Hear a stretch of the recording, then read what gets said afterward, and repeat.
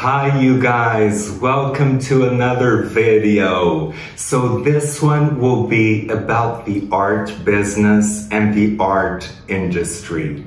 So I know there is a lot to cover about this, and I hope that I have some good tips for you because I've been in this for a very long time, and I want you to be aware of some things that are quite important. So please subscribe. Don't forget to subscribe so that you keep seeing these videos. And these videos might help you, so it doesn't take a lot of time. It's just like one second. You click the subscribe button and also click the notification so that you know when things are happening. Okay, so let's go into the art business. As you know, I graduated as an architect because everybody told me that being an artist wasn't a profitable business. But that's not true. That is completely not true. The profitable business for you, let me tell you, what is profitable for you is your passion, is the thing that you love the most.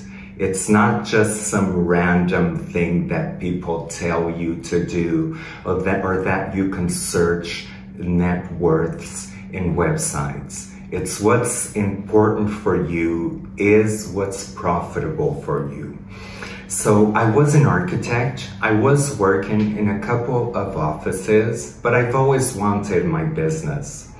So it came a point in my life where I was fed up with the way that my career was going. And I decided that I wanted my business. And what better than art? Because art is my passion. And I knew it in my heart that if it is my passion, I will do everything I can to make it work. If it's not your passion, it's like you're just running on an empty tank. You're just half gassing it. So if it is your passion, you will give it all. And that's what's gonna make the difference. Not just working at a job that gives you the money that you want, but it is making the most of what you love. And what I've always loved is art, especially painting. Painting portraits, painting traditional art, painting kings, queens, fantasy characters. That was always my passion. So in a point of my life, I decided that that was gonna be my business. So I started painting daily, posting it on social media while I was still working in an architecture office. It took me 2 years to be a full-time artist. So it might take you some time to launch your business. You might have to have another job to support you while your business is taking off. But during that time, even during that time, because I was using social media a lot, I got invitations to exhibitions.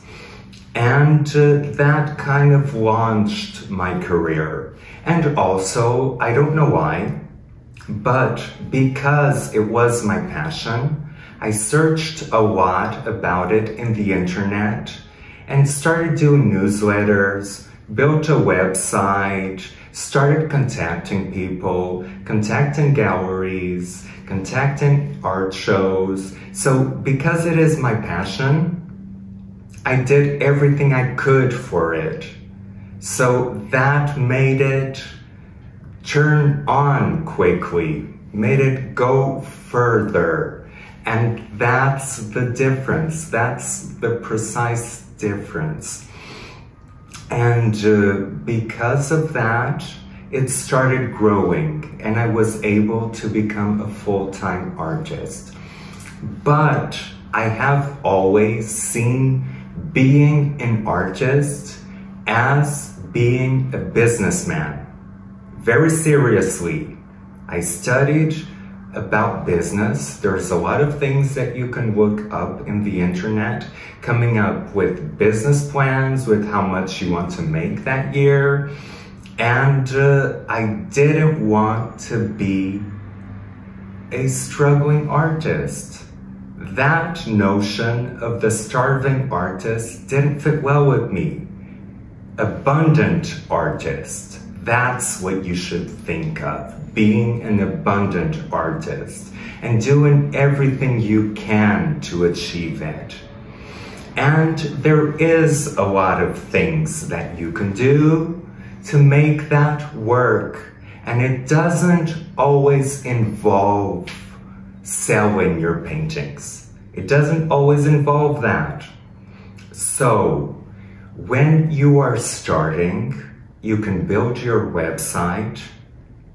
Even if you're not starting, even if you are doing this for years, build your website, start selling prints, start selling merchandise. If you can, even do a book with illustrations. Put it everywhere you can. Put it on Amazon so that people can easily access it and start making money. Start making money so that you can get your feet on the ground and continue producing your art. And then, of course, use social media a lot. I know this is a hard thing to do, but instead of just scrolling through social media and seeing what other people are doing, pay attention to what you are doing. Prepare your posts, prepare your taglines, prepare everything, then just post it. Put it in as many websites as you can so that you become visible. The more visible, remember that I told you that because I was posting, I got invitations for exhibitions. The most visible you are, the better. So try your best to become visible, and then you start getting those invitations. Then it's not you contacting the galleries, it's the galleries contacting you, the clients contacting you. And then you start getting your array of clients. And then you start getting the connections from the art business. And then you can sell your originals for a pretty high price. And then keep the cheap things for the prints. And that's something that is very important for me, because I don't like that because somebody can't afford an original, they can't have the image that they love in their house. So canvas prints are very important for me. And a lot of other merchandise like pillows, t-shirts, all of that. But at least canvas prints is a very good way for somebody that can't afford your art to have it in their home. They can even frame it beautifully. And today there are companies that completely reproduce your paintings and make them look amazing. Sometimes you can with a lot of difficulty, tell the difference. So do that, start making money other ways, and you can even license your art. China and Japan are places that are very big in licensing. So go to licensing shows, don't just go to art shows, go to other places that are maybe not the conventional places to go. And you can license your art. It not only becomes more visible in Google, but you gain some pretty good royalties out of it. And then when you are able to sell your originals for a high price, then you start making more money and you start living a better life. So remember, the abundant artist. That's what I love, the abundant artist.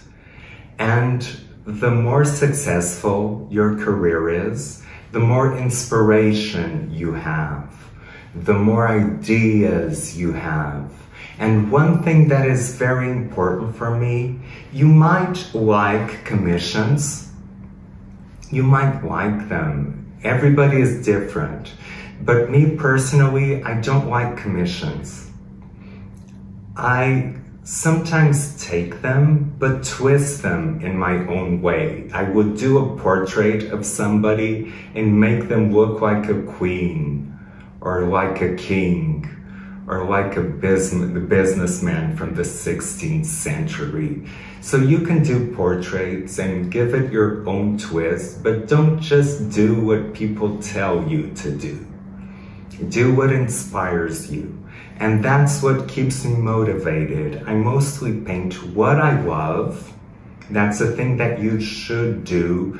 Don't just fall into a market and then try to satisfy that market. Satisfy yourself doing what you love, painting or sculpting what you love, and then try and find your niche. Try and find the market for what you do so that you're not dependent on commissions. You can keep creating what you love. And then the people that are in your niche will want what you have. So that is quite important. And also the newsletters. Keep the newsletters floating. Whenever you have a new painting, keep a list of your clients. Keep a list of your clients or people that just like your art. Keep that list and email them new things that you might have. Because most of the times, somebody that already has bought something from you has a lot more tendency to buy more. So those are kind of the clients that you need to focus on. Be nice to people. Be nice to people. Just treat people well. Build a friendship. And then out of that, good things will come. Don't just be the isolated artist painting, painting, painting, and just hoping that one day you will get into a gallery that will sell your paintings. Because again, that is like having a job. And being an artist, you don't want to just have your job. You want to take control, have your business, and keep your business running. And that's how you become an abundant artist, not being just dependent on other people, but taking control, getting it into your hands, and making it work. Doing what you love and making it work for you. Okay, and I think that for today, this is what I have to talk about. A lot of more things will pop up for sure, and I will share it with you guys. Probably how to approach galleries, because there is a very specific way to approach galleries. You don't just email them with your portfolio. That is the worst thing you can do. They will just disregard you. So there is consider yourself like a spider, that you're building your web. You're building your web so that you can catch the flies. You know what I mean? You don't just throw things like a spider. A spider doesn't just throw herself. I'm sorry for the example. I know that a lot of people don't like spiders, but it's a great example. A spider doesn't just throw herself at the fly. She won't catch it. She won't catch it. So you kind of start needing to build your web with the emails, with the website, with going to openings, going to art shows. Build your website and then you will catch those flies, I promise you. Okay, subscribe and see you on my next video. Bye.